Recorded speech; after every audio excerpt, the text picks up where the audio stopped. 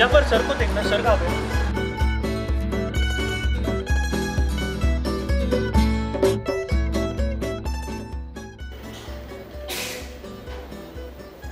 Sir, मैं busy हूँ. Hi. Program पर बता, result का time से. Hi there. Sir, first time on phone to me. I am so engrossed with this small little instrument that is taking so much of time of our life that as I was sitting here at the Simply Pleasures at Arturo's in Varca, I just got engrossed in this mobile. And why I am talking about the mobile and engrossment is because I have come here to bring you to a museum that is all done on the theme of what is there on this mobile. Photography, music, typing. Why am I telling you all this? Why don't we go around and see this place? Thome Museum at Varca, right by the side of the road. Let's not waste time. I've already wasted the time of my crew, so let's go and see the Thome Museum. Let me gear up for this. Don't forget to carry this small little thing because it helps you to create memories. And a nice place over here, after you see the things, you can come down and refresh yourself. And I'm now going to go to see the museum. Come on. And to tell you exactly what I am talking about, this smartphone, I have brought you to the Thome Museum, which was inaugurated by the Vicar General Archdiocese of Goa and Daman, Reverend Father Jose Remedios Fernandez, and it is made by Thomas Antonio da Costa, whose main theme, he doesn't say that it is his own work, but he says that it is a work of God through his hands. Such beautiful things. And he is, this man, Thomas Antonio da Costa, is such a passionate man. He is actually an electro-techno engineer in the shipping line. And I will show you exactly what that passion has made him bring over here. When he started this museum called as the Thome Museum on 19th of January 2014, that is 4 years back. So now let us start our journey into seeing what is this museum about. No, what is this museum about based on this. But before we go inside, let me show you something that will amaze you. Take a walk.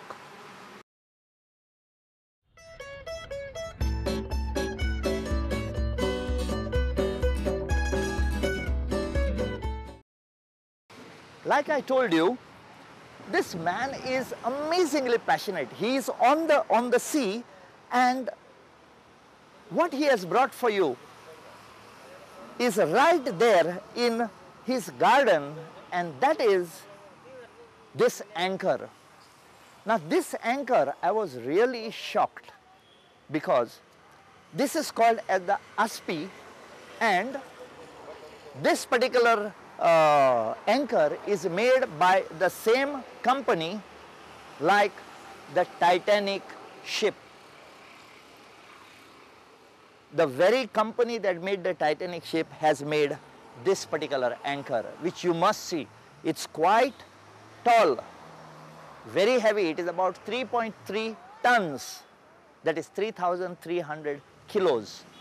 And next to this tall anchor, there is something that is really amazing, and that is a coconut tree. I am not talking about that tall coconut tree where you get coconuts, but ladies and gentlemen, that coconut tree that you see over there, planted in a vase, is 38 years old. It is only this big, but here you see a coconut tree. How bad it must be feeling when it is here in Goa next to so tall coconut trees over there.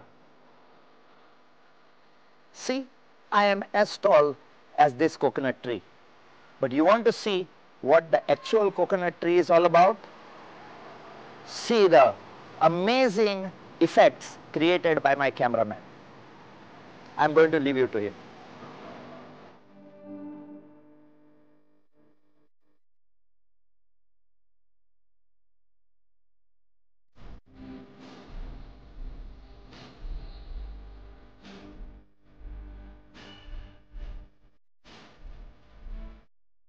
It's not only the coconut tree.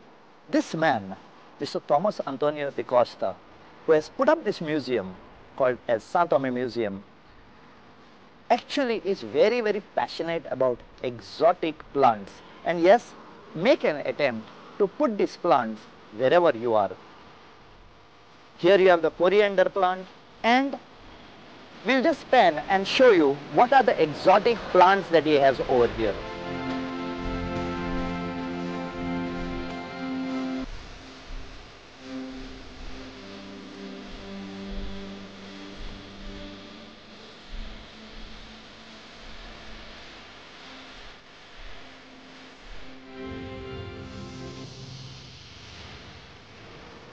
Ladies and gentlemen, in your homes, you will have a lot of this type of things called as the rogdo or the one which was used for grinding. Please protect them because that is our heritage. But I wanted to pass on another message to you. Heritage is a lot of walking, good exercise. Look at me, I am fit and trim. That's what I think. But if you don't exercise, you become like this. Can you see this tree? If you want to become like this tree, please visit the different places in Goa, the heritage sites. There are 14 museums in Goa. Today we are going to take you into one museum. From here, you will be able to meet the owner of this place, and we will go through and show you what this museum is related to the smartphone. And remember one thing, exercise. You have an option, this or this. Left up to you. So let us now go and meet the creator and the curator of this museum called as the Thome Museum, Mr. Thomas Antonio Costa. Welcome, Sanjeev Bob. Thank you so much, Thomas Bob. This is the man who has put in a huge museum all on his own and with the theme, the smartphone. Follow me.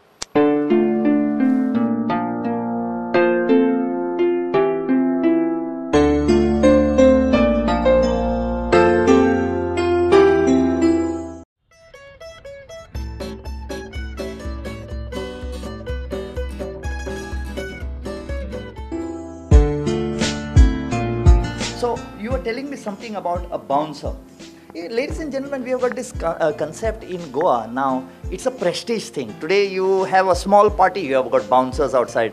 And what Mr. Thomas told me was he had a bouncer. So you have a bouncer. Yes, we have a bouncer is this one. You see his muscles and all. Actually, this one belongs to my father-in-law. He's based in Alto Guimarães in Panaji. So you basically don't believe in actual violence, but just graphic violence. Who is this fellow? Here we have this armor. It's very old. It's a sword fighting armor. Okay. Earlier there was no guns and all. They used to fight with the swords, and this was the armor. Okay. And actually this one is used for the tournaments. Like you can see here, he rides on a horse. We are on Varca to see Thome Museum. Let's proceed. You know, in Goa, there is something that we have totally forgotten about. We had some of the best wood craftsmen, artisans, carpenters. And as we were walking up, Mr. Thomas showed me something which really amazed me. And that is this one. Mr. Thomas, what is this? We have the Kamara building in the old market. Yes, in breaking Margao. now. And many people, our NGOs and all, we are trying hard to get it back, to be restored. This is the grill of that balcony of that building. This was the grill. Yeah, it was the Of that grill balcony. of the balcony, and it had fallen down, and there was headlines on the papers. I specially went and collected this, and I have also given them an offer. If they are restoring that building, I will give this back to them because this Very is nice. It belongs to them. Yeah, this is many 100 years old. Ladies and gentlemen, in Goa, we don't have Portuguese houses. We have got Indo-Portuguese houses, a fusion of the local architectural features and the European features. And one of the most fascinating features of that is this window with the shells. And these shells are called as Placuna placenta or Mendi shells, which were found on the beaches at Siridao. But today, these are coming under the banned items. You cannot harvest this when they are live. If they are dead, if you find a shell, you are lucky. But this is the shell on which these windows were cut and made. This is called as Placuna placenta.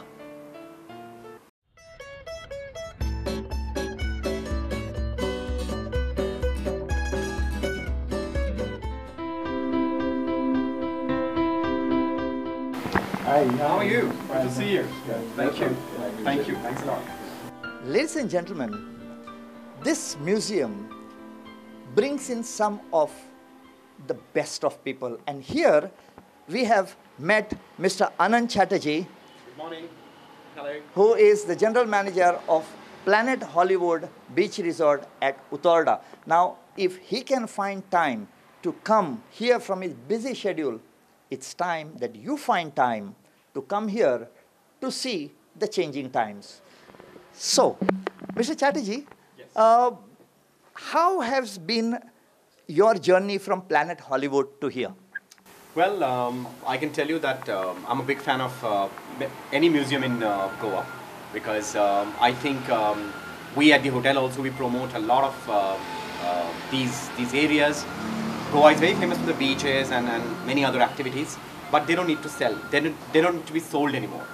So we found this treasure trove from through a friend of mine, and then we became friends. And I come here often myself. It's a never-ending process. I have possibly come here several times, and see, I'm still here again because every time you come here, you see something new, and he's a encyclopedia of information. Couple of hours is not good enough. You can actually spend a day at this museum, and any guest or every guest who has visited, who we have promoted, we have always recommended this place to be visited. They've always gone extremely happy, and thanks to your knowledge, sir. Thank you very much. It's been great. Thank you. Thanks a lot. Mr. Chatterjee, you said that wherever you go, you see the museums. Yes, absolutely. My viewers are spread all over the world. And do you have a message for them when they come to Goa, what they should do vis-a-vis museums? Well, apart from this place, there is another place I can talk about, which is the Goan, which is run by the Indian Navy. It's a naval aviation museum. It's again a hidden place, but you get to see. It's the only aviation museum possibly in Asia, and it's a wonderful place to be in. One should go to. There are various others. There is a government-run museum which is there in Panjim as well. Again, a great place. Goa also hosts many natural museums like old rocks, which are millions of years old. So it's really the wildlife is a museum itself. Goa is, I think, apart from the Amazonian jungle, this is the second most biodiverse place in the world, which is nobody knows that. We only talk about beaches, but and various other so-called unwanted things. But this is Goa. So this is where people should come. People should get exposed to the villages, and there is a treasure trove. There is a hidden gem lying in these areas. Yeah. So, ladies and gentlemen, did you see something happening right now? Now we are in the monsoons. Normally we go into the hills to see the water cascading over the hillocks and what we call as waterfalls. But right now, what I saw from Mr. Chatterjee is a cascade of passion coming for the amazing museums and the natural resources that we have here in Goa. Only a few connoisseurs of Goa have got an eye like him to come, see and appreciate Goa. Thank you very much, Mr. Chatterjee. You have... Thank you. I mean, I am a big fan of your program. Thank That's you. Learning for me too. Thank you so much. So yeah, absolutely. Please do promote these areas. That's Goa. Yeah. Thank you. So, ladies and gentlemen, we have had some amazing words from Mr. Chatterjee. So, he is a busy man. Let's leave him for seeing the museum and to proceed for his job. Thank you so much, Mr. Have a nice day. You too. Thank you very much. We will turn our attention to Thomas Bob, where he is going to explain to us the first gallery.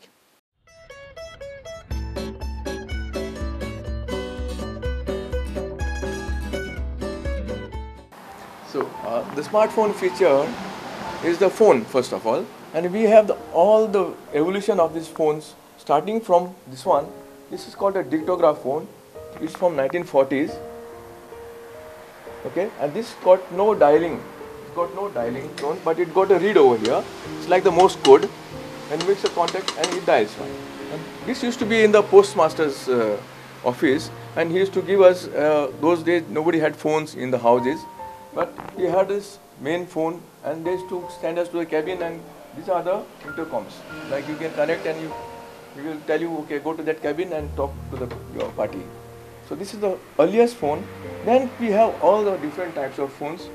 This is the latest one which I have, which is brought. It's from Russia. This was used in the World War II era, and it got a generator. There's no wires, no batteries are required. It got a generator built in inside. You turn it and then you call the bunker. SOS is to be sent to these ones. Is this a wireless? It's a wireless one. It's a Russian one, and it was used in the war. From bunker to bunker. Yes. Communication.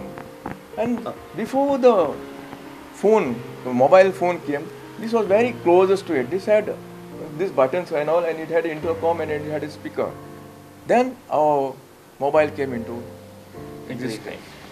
So, ladies and gentlemen, I am going to send a message to you. Hello, hello, can you hear me?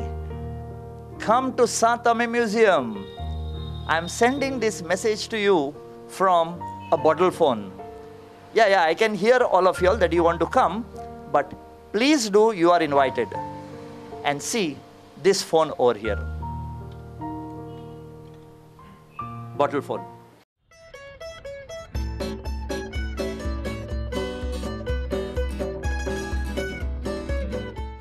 This is a walking stick. It is a very rare one. These were used by the Varcas in Goa, and this doubles up as a stool. What you have to do is just open this one, and you can just put it in the ground like this, and you can sit. So those days the Varcas, when they were harvesting the coconuts, they used to sit on this one, and they used to count the coconuts. And one lady used to throw the coconuts, 2 coconuts at a time. This is laugh, and the Varca or his Mukadam used to make a fold on the coconut leaf for every 100. In those days there were no counters. And like that we have another 2 of these here. These are very cozy ones with a leather seat. So this is very cozy. It does not pain your buttocks. So if you are carrying a walking stick, look at this option. You feel tired, poke it into the ground, open it up, and tashrif rakhiye. You know what it means. So let's proceed to the next section. You have now seen one part of the smartphone, that is the phone.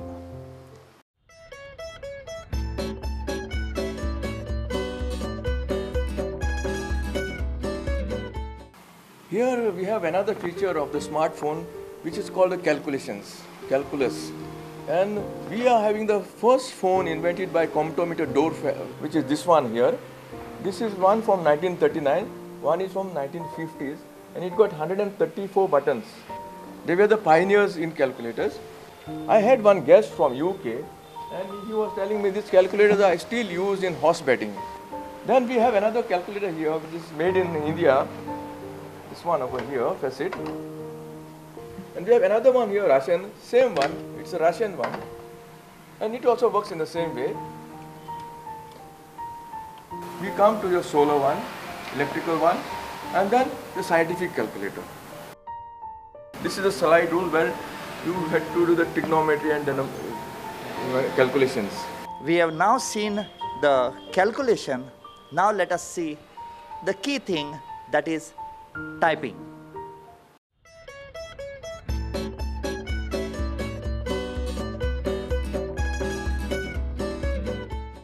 Here we have the typing software. Basically, whatever we send SMS and all on the mobile smartphone, it is a Microsoft Word. And Microsoft Word was copied from these typewriters, basically. And here we have one Imperial 58. It's a very old one from 1941, World War II era. And the Microsoft Word was copied from these typewriters. This is my latest edition, and this typewriter let us go like this, like a clock. I have one Microsoft Word here, and this one Excel sheet. This is brother typewriter. And after that, the brother came with an electronic typewriter, which is over there. And before, this is an IBM one, and it's got a roller inside. Now, after this one, it went into your PC. So now what we will do is, from these keys, from the talking part, from the typing part, let us go to another section which shows you another facet on your mobile.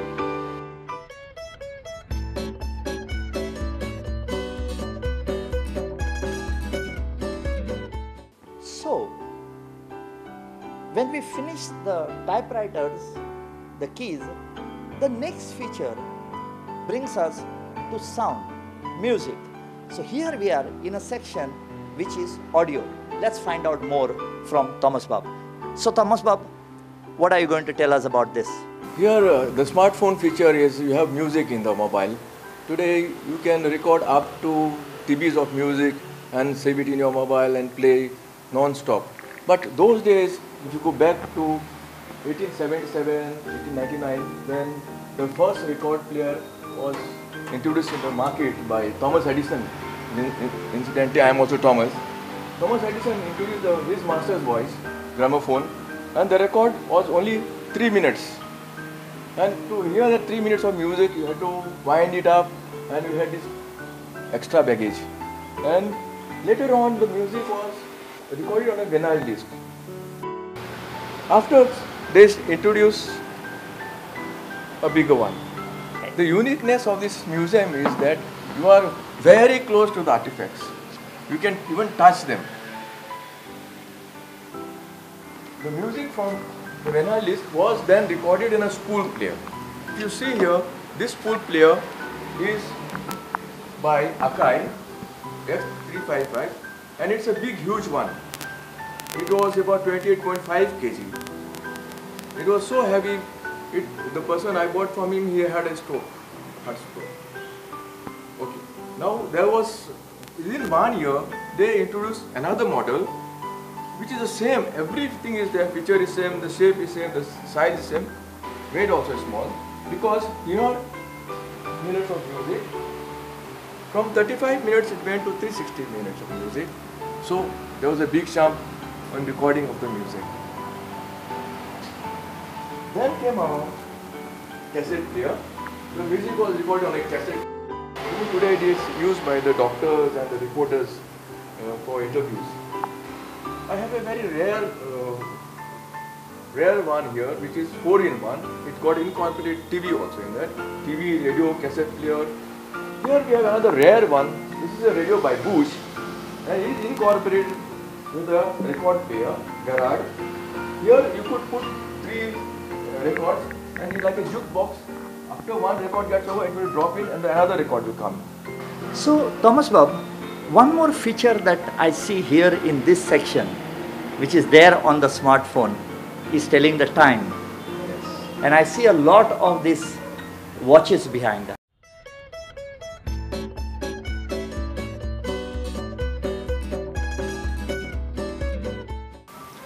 this is a very rare, this one is a Verli by German. Those days German clock, Verli used to be the best of the clocks, and it was precise. We have the one with just one winding, so just time. Then we have two windings. Then you have time and the chime. But here, this is a very rare one. We have every quarter you will get a chime. If I turn like this here, it's 3/4. You get a beautiful chime. You can, even when you are sleeping, it's a melodious chime. And every quarter it goes. Then if you go back to your hourly chime,